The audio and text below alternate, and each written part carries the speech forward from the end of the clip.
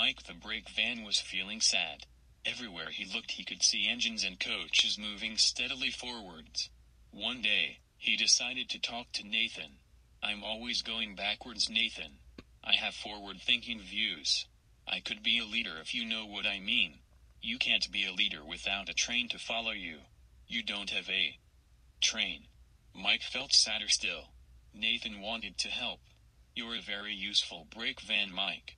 You help me brake and you keep my trucks in order when we down hills." "I know, Nathan. But it would be exciting to forwards for a change." The trucks were cross with Mike. Who's he to start complaining? He's lucky to be able to look after us. Let's teach him a lesson.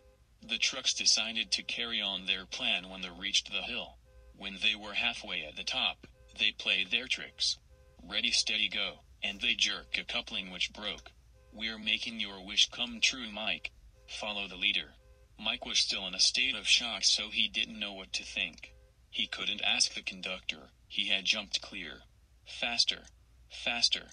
As fast as you want." Suddenly, he saw Shane pulling a long slow train. "Oh my goodness. Help. Save me."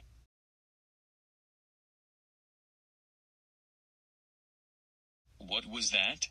The signal man warned the station master at the next station. "There's a runaway coming. Help. Help."